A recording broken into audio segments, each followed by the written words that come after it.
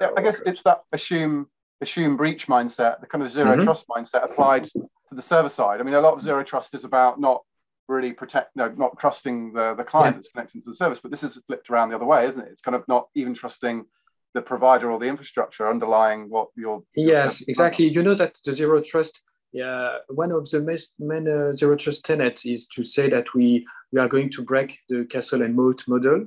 Yep. And replace the firewalls with identity-based, for example, protections.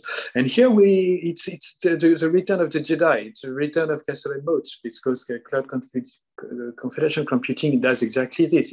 It's a castle around your workload somehow. So it has to be for very purpose-built use cases, honestly. Yeah, they're kind of outposts, aren't they? Yeah. Rather than we build a big castle, we'll have one of them, and it's going to control a whole swathe of land. We're going to have lots of little towers, and those towers are going to secure the specific things we need to secure, like a bridge here or a particular kind of resource there.